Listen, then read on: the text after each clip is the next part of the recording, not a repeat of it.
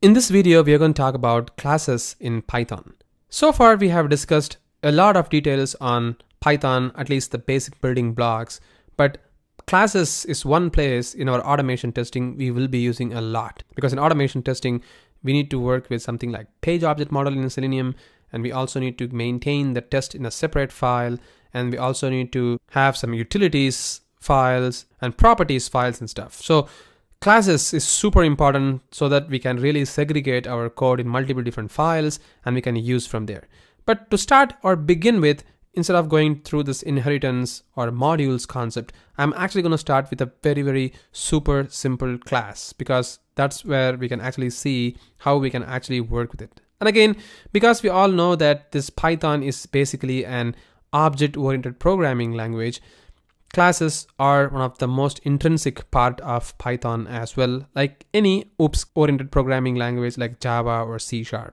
So the first thing I'm going to do is, I'm going to create a class called as example class.py. And over here, I'm going to start creating the classes. The template of creating a class is very simple. So once I do this class, you can see that there is a code snippet coming in. You can use that, but I'm not going to use it for now because we'll start it from the scratch.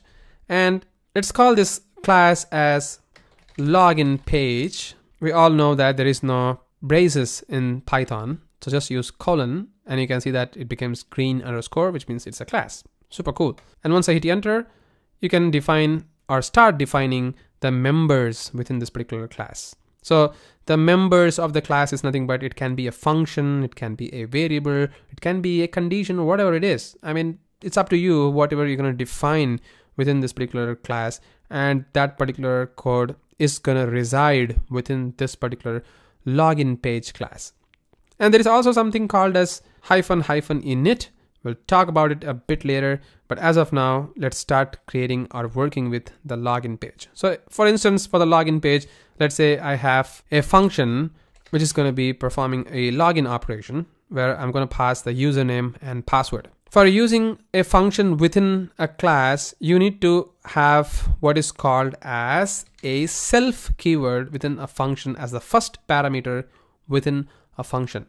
This is one of the rules that you need to follow in the Python, which is not the case in any programming language, but just that in Python you have these rules to be used, like self, which means this is belonging to this particular class login page. So this function is basically belonging to this class login page.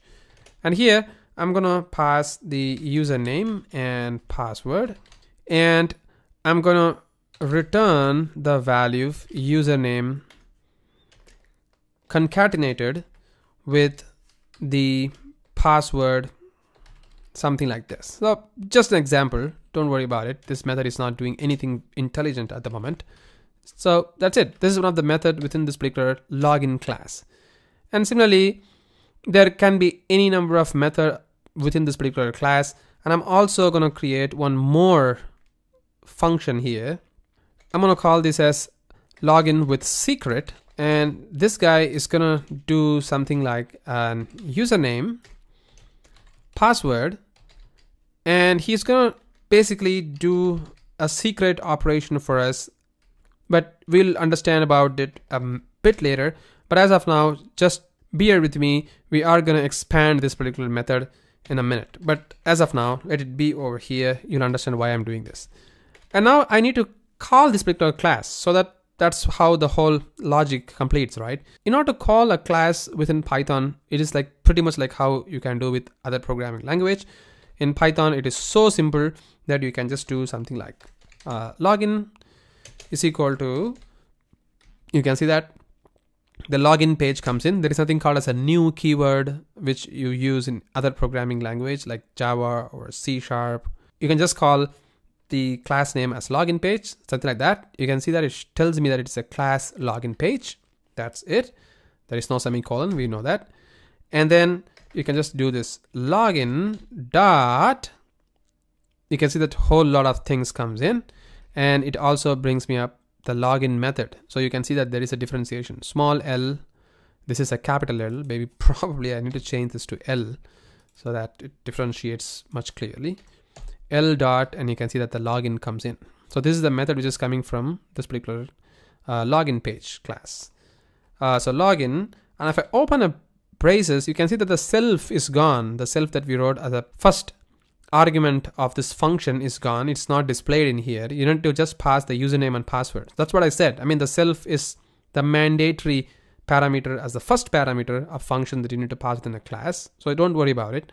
You need to only worry about the username and password, which is, let's say I'm going to use the username as admin and password as password. I'm just going to save it. And now if I want to print this particular value, you probably know what you need to do. Just print like that. And now if I execute this particular piece of code, it's just going to execute like how it works the other classes as well. So maybe I'm just going to clear this example class.py. If I hit enter, you can see that it prints me up the admin password, which is nothing but this one. The admin and password is being printed for us from a class. So this is how we can create a class. You can call a member of a class from here. And the next up, something very, very important is I need to somehow, maybe probably, I want to have a constructor kind of stuff within the Python.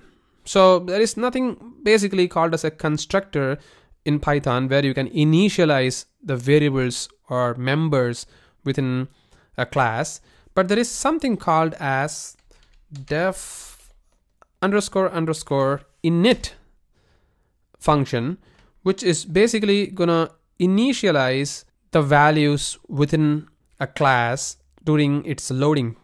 So it's going to initialize for the first time basically. So I need to of course pass the self as the first parameter, and then let's say I need to pass some value within this particular login page class, so I can just pass this secret. So that's why I told you the secret is something which I created earlier for this purpose only.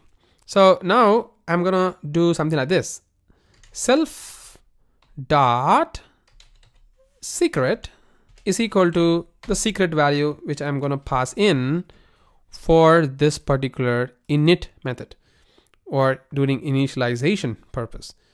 And now this self.secret is nothing but a variable within this login page class, and now I can actually use this variable within another method because it is now available for me globally and it's been initialized as well.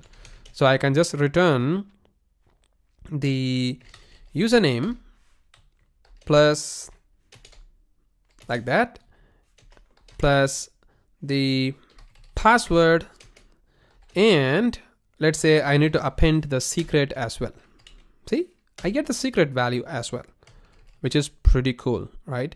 So you now see that once this class has been initialized, we need to pass or supply the secret value so that it's gonna then get that value secret into it, and it's gonna print that particular value for us, appending into this particular variable. So let's try to call this and see how it actually works. So maybe I'm just gonna save it and let's try to run the existing code that we wrote. And you see, it gets an error here. It tells me that I'm missing one required positional parameter, secret. Where am I missing? Because we have created an init function, which is more like a constructor with a parameter. If you just relate with other programming language, you need to now pass a argument to this class. Once I open this, can you see now I get a secret there? That's important. You need to pass that. If not, it's not going to work. So let's say I'm just going to pass a secret like $, something like that. Just going to save it. And now if I try to run our existing code, it's going to work, but the secret is not printed because we haven't printed that. So I'm just going to call the new method, which is nothing but login with secret, right? And I'm going to pass the value. Maybe this time the username is going to be supervisor, and the password is going to be superpass. I'm going to save it. And once you print this value, you know what's going to happen. There is going to be an appended $$ for the superpass. Can you see that? So it's working as well. So this is how we can actually work with a class in Python. So this is the basic way, guys. This is how we can work with the classes in Python. But in our next video, we'll see how we can work with inheritance, and then we'll understand how we can use something called as a base page for the login page and use it. Again, these are something related to the automation, right? We do it a lot in automation testing. We'll be discussing about that in our next video. Thank you.